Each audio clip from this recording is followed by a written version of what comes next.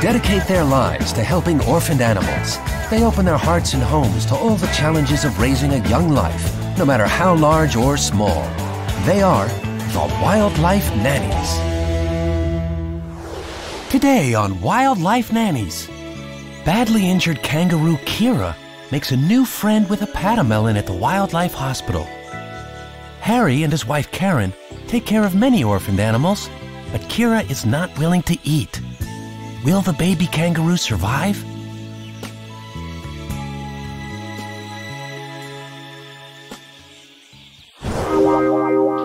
And a thrilling day for raccoon dog Mitya.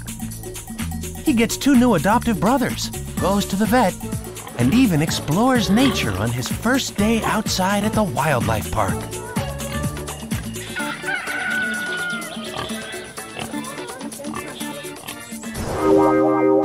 Also, an exciting wildlife moment with Nanny Bearable and her 2 warthogs, Kiki and Lily. It's time to explore the farm and meet all the animals. But these 2 babies decide to take the day off. Will they find their way back? For the past 20 years, this shelter has been a paradise for all sorts of animals in Australia, especially for kangaroos and their relatives. All the animals at this retreat have one thing in common. They've been badly injured by hunters, car accidents, or environmental poisons.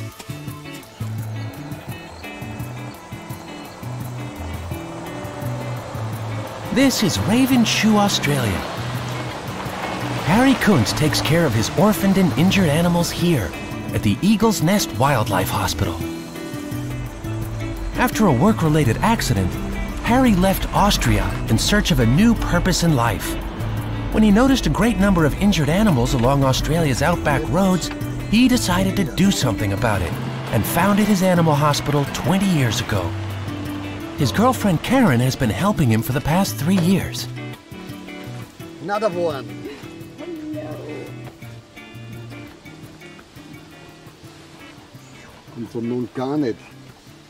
Yeah, the mother was hit by a car, but there's no visible injuries.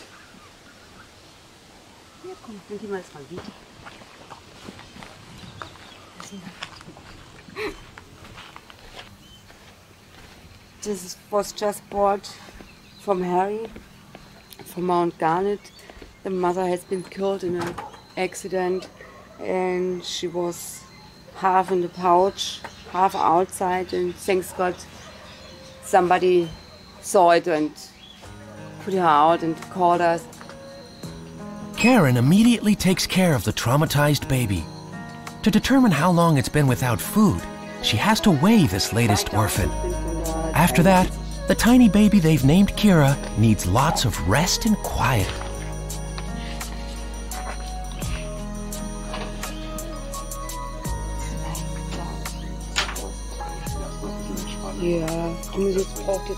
Karen's learned a lot from Harry, who not only fights for the lives of animals, but also for their rights.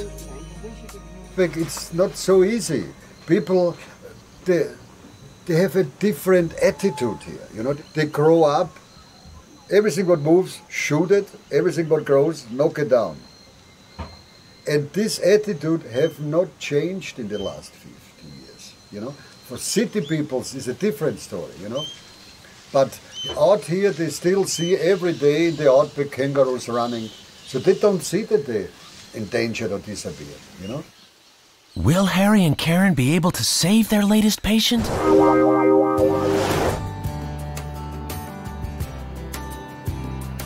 In spring Germany, Nicola Goltzner is on her way home with a surprise. She's greeted by her 2 dogs, Esther and Ronnie. They're all excited to meet their new roommate, Mitya, the raccoon dog. Have a look. Mitya's here.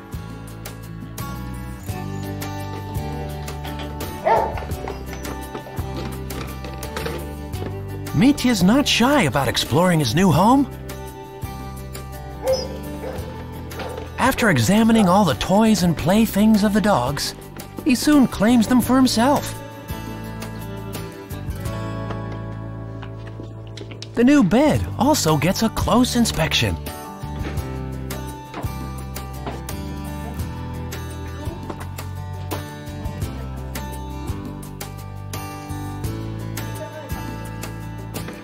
It will take some time before Mitya gets used to his new surroundings.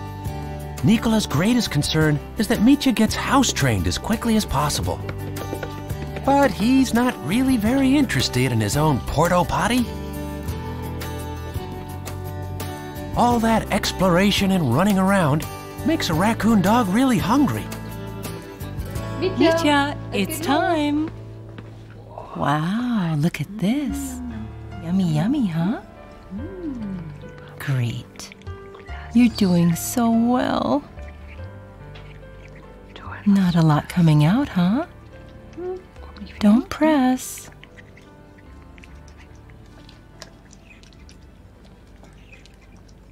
The best part of all of this is that you get to form such a beautiful, close relationship to an animal.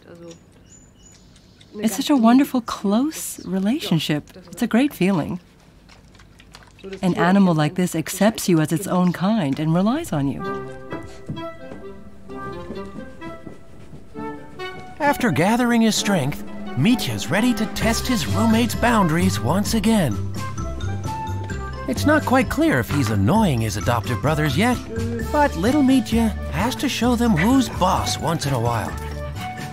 The dogs will just have to get used to this little bundle of energy.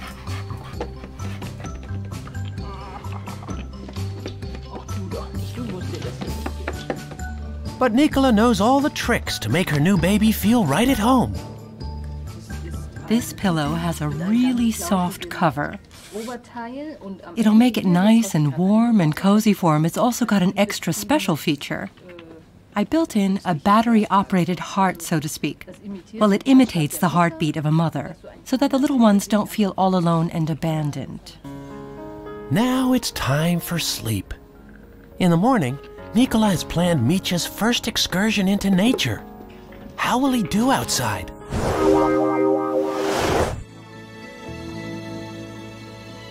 Kangaroo Kira has woken up in Australia. She's doing well considering what she's been through. I think that's an interesting thing. This one piece will make 52 layers. Watch on mobile devices or the big screen. All for free. No subscription required. Download Vili now. But Harry is worried. Kira doesn't understand what a bottle is for and refuses to eat.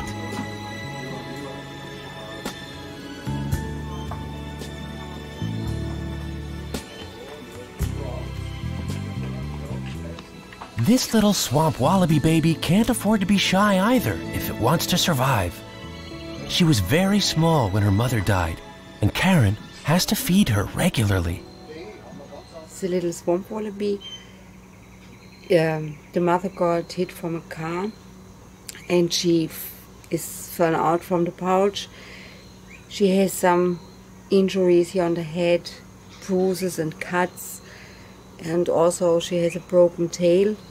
She's approximately 5 months old, between 4 and 5 months old. She gets just the fur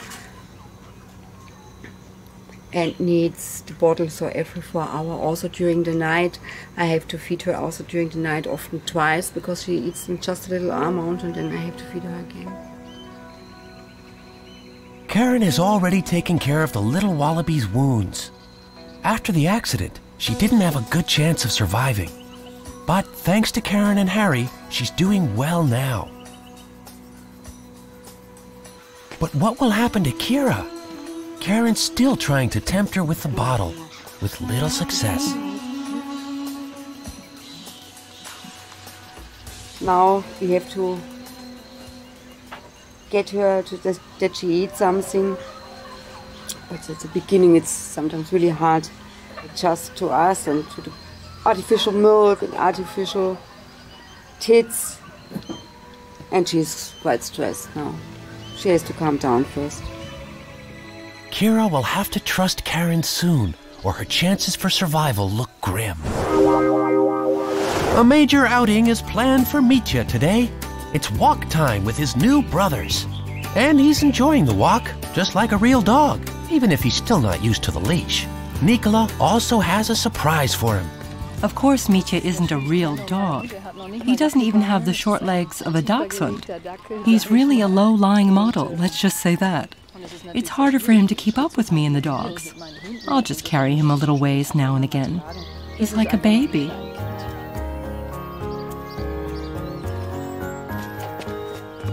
Mitya's inquisitive nature doesn't stop, even at the veterinarian. Most animals are afraid of the doctor's office, but Mitya goes exploring and pokes into every corner.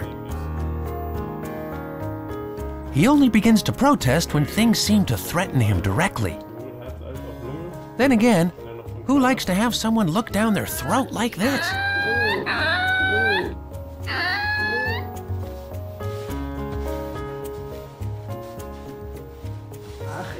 I think a lot of this is really just show for him. I mean, normally he'd be calling for his mother. Help me, get me away from here. I don't really think he's suffering.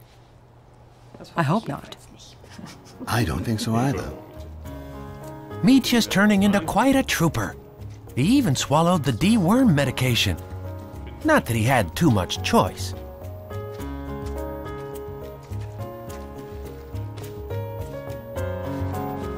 Now Mitya's ready to meet all the other animals at the animal park. How will he react to all the wildlife there? It looks like Kira has finally begun to trust Nanny Karen, but she still refuses to eat. Perhaps she's still waiting for her mommy to return. We can go on saving wildlife forever if we don't change the attitude from people, that they appreciate this wildlife we have here in Australia, you know, appreciate our environment. And because this wildlife is so unique, most of the animals, they exist just in Australia, you know. They don't exist on any other continent in the world. Like this little fellow here. He was brought in a few days before. This is a paddy melon. This usually they lay in rainforest or off the edges of rainforest, so they're not open forest here. And it was found, you know, on the side of the road. It's just laying there, so somebody brought it to us. It says paralyzed from here on. It cannot move his legs. Come on. So there's a possibility it could have a broken back or broken pelvis, or it is just from the swelling, you know, there's pressure on some nerves, and when the swelling goes down, it could get better, you know, and I really hope so, because if it's a broken back, there's nothing, you know, we have to kill it anyway, you know. But we see, you know, how it works. We see she was scratching and hissing and biting, but now she trusts us, see? She trusts us, you know. Look, look at this. Have you seen this? She stretched the leg. Has she stretched the leg? Is this wonderful? There's a chance. Baby. Now we hope. We hope. Karen's decided to introduce Kira to the wallaby. These two seem to be getting along, and that's a good sign. But Kira will have to eat very soon, or she'll become too weak to survive. Mitya has no problem with eating. Cat food mixed with peaches, bananas, and baby gruel. It all tastes great to him.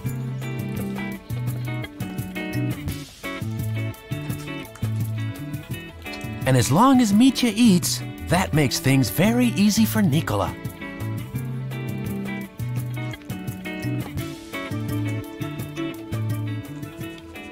Today, real outdoor life will begin for him. We're going to the animal park where I work for the first time. There are many animals, many people, and many new smells and impressions. I think it'll be an exhausting day for him today. So, Mäuschen, wollen wir mal dein Geschirr ummachen? Dein Geschirr ummachen. Aua, aua, aua, das tut weh. So that Mitya doesn't take off, he's put back in his cat harness. And then he's ready for his first big excursion.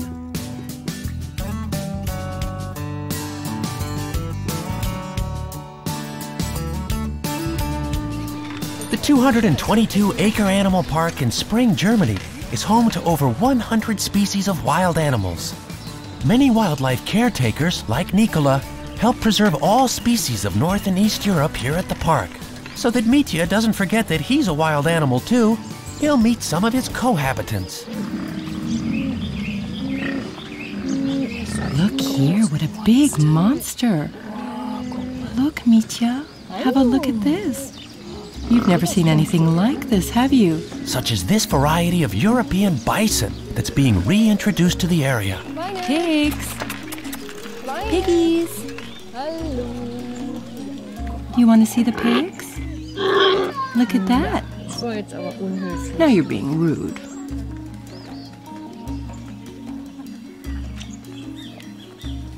Even the raccoon dog's natural enemies are represented here, wolves and brown bears. And Mitya's already very excited.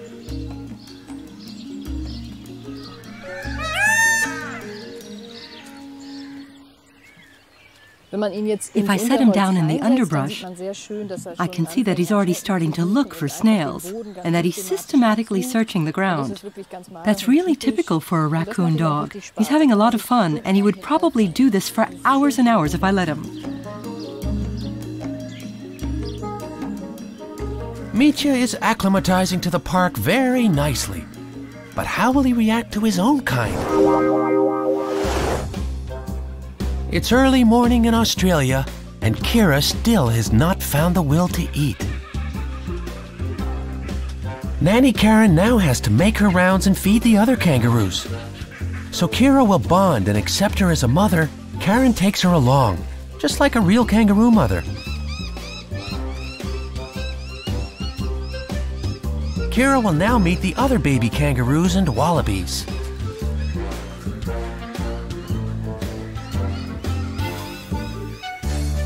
They all seem very curious about this new arrival, and Kira seems interested as well.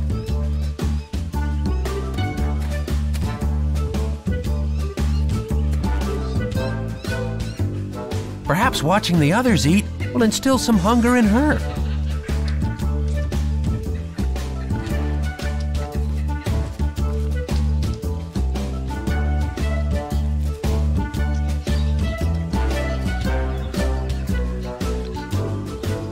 But will she finally take the hint and eat from a bottle? Time is running out.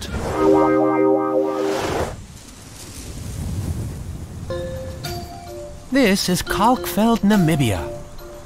This farm in southwestern Africa takes care of countless orphaned animals.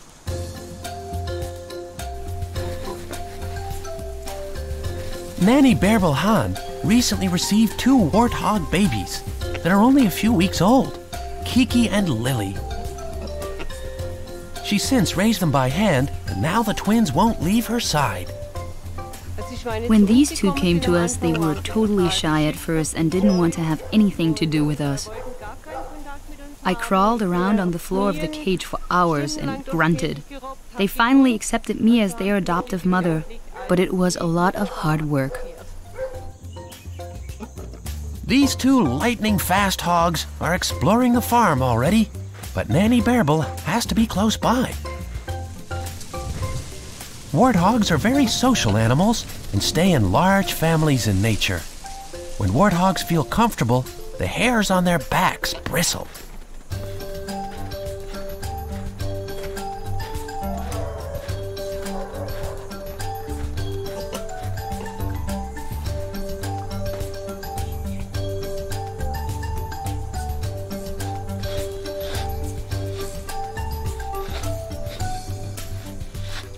Well, I groom them because they have a ton of lice. They are infested with their eggs. Kiki likes the brush. Lily hates it and she always runs away. So with her, I have to do the grooming in stages.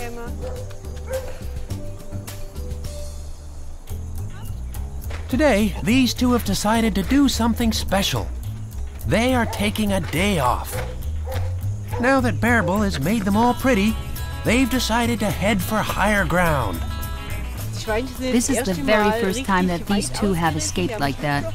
They found a hole in the fencing and took off in the direction of the bush. They've explored the yard and the farm often, but behind the dam is the wilderness. And now we have a real problem.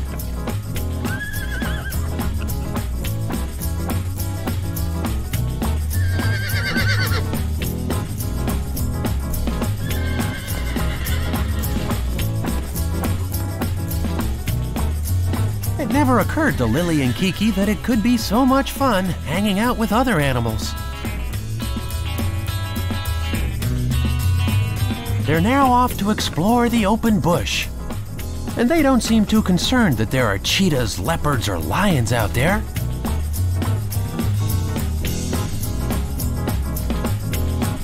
But Bärbel sure is worried. She assembles the rest of the family to help catch these two fugitives. That might not be so easy.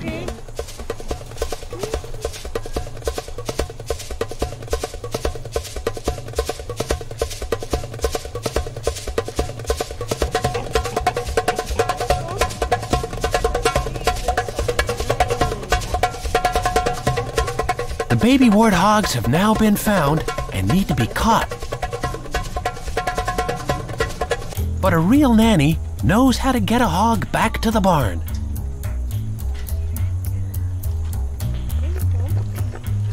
It was really scary that they went out so far. I was worried for them. But I am really also a little proud of them. They crossed over the dam and went into the bush to have a look. I would be thrilled if they could be set free very soon. They need to grow up in their natural surroundings. Home again. But today, these two have proven that soon they'll be ready to face life on their own in the wilderness. It's an exciting moment for Mitya. The little raccoon dog is about to meet his own kind. At first, he seems curious. But when he realizes that he already knows this species, he quickly loses interest. Isn't this exciting? Oh, don't yawn. Look, they're just as hungry as you are. This is where Mitya will soon make his new home. Let's go in here, baby. So that the older animals can get used to him, a small introduction is made. But there's not a great deal of interest on either side. The snails and worms are much more tempting. No, they are watching. Look. Raccoon dogs aren't loners. They usually live in couples. And we wouldn't want Mitya to become a loner until his dying days here. We want him to find a partner. Of course we do. Things are looking good for little Mitya. He's already got a girlfriend.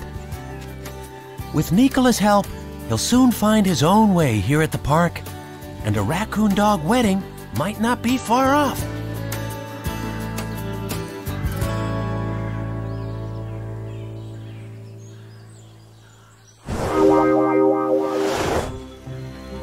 An important decision has to be made at the Eagle's Nest Wildlife Hospital. Kangaroo Kira is still refusing food. She's grown very weak, and if she won't eat now, there's no more hope for her recovery.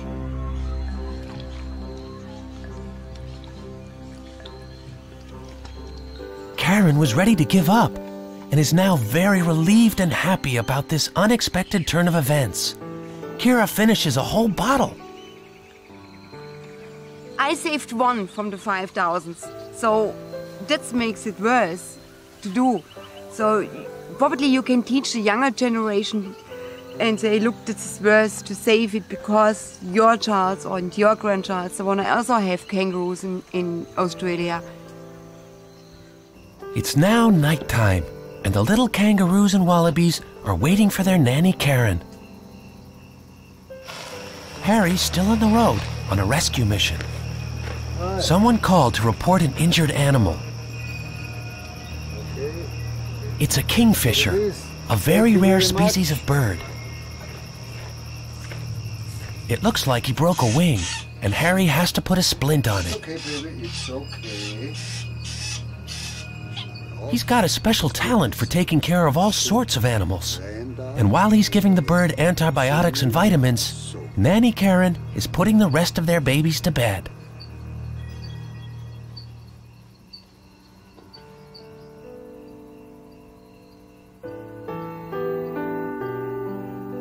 Before bedtime, Karen will give the little swamp wallaby another bottle. Harry and Karen have a 24-hour job 7 days a week. They're always there for the animals. Kira's now allowed to sleep close to Karen as well, just so she won't miss her.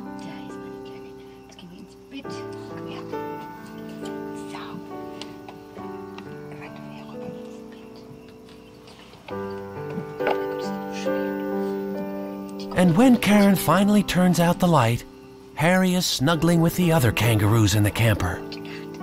And so, another night comes to an end at this special wildlife emergency ward.